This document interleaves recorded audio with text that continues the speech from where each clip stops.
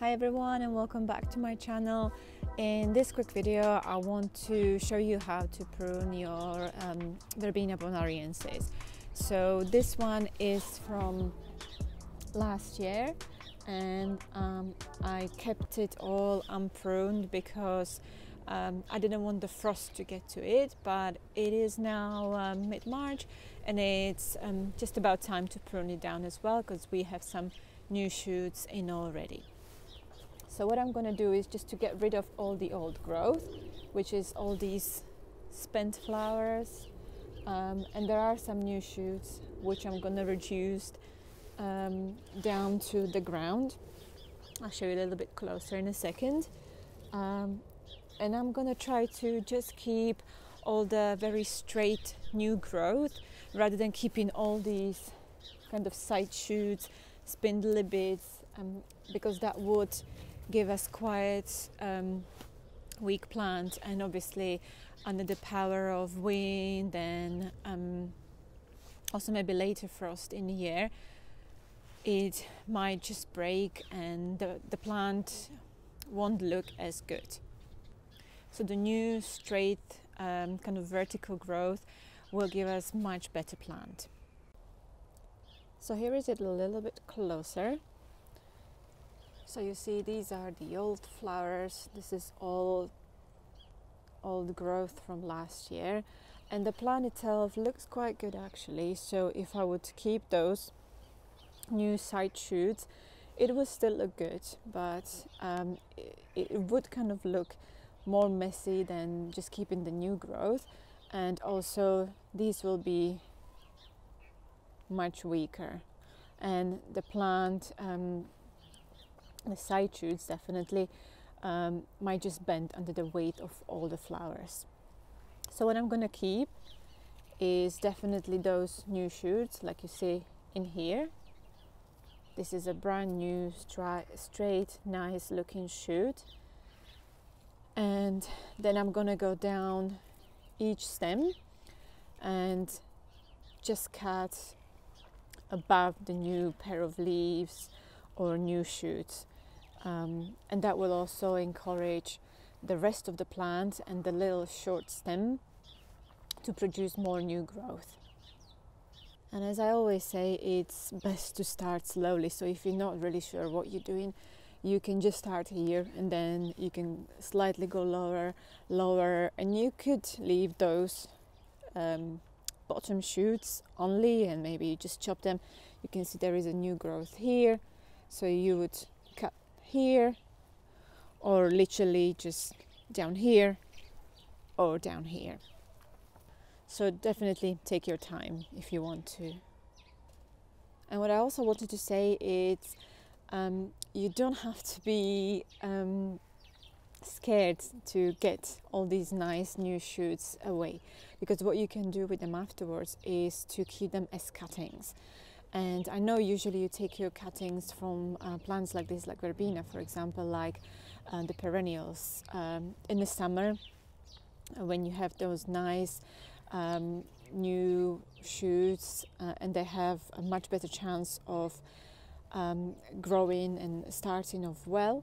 But I definitely will give it a go, and I'm sure some of them will take quite well, especially if I can put them into either a greenhouse, or you can put them in a cold frame, or even in boxes like I do here, just those plastic boxes where I keep my cuttings from last year. So with no further ado, I'm gonna get pruning.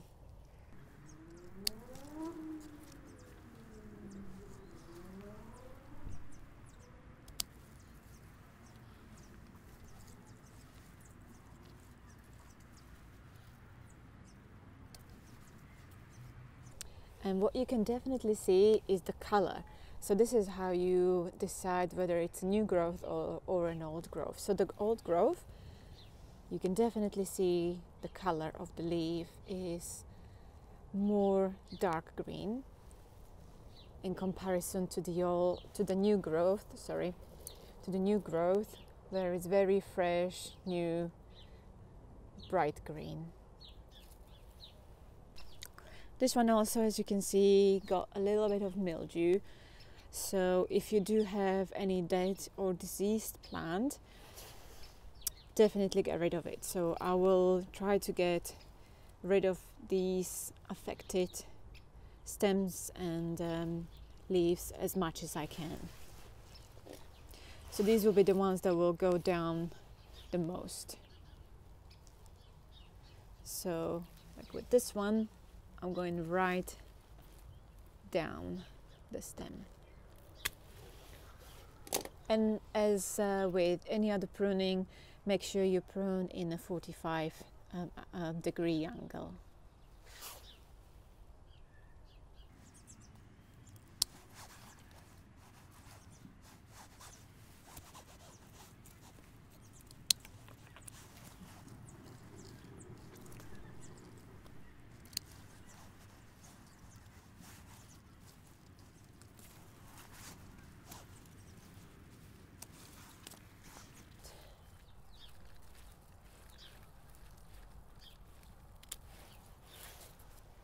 Okay, so this is it.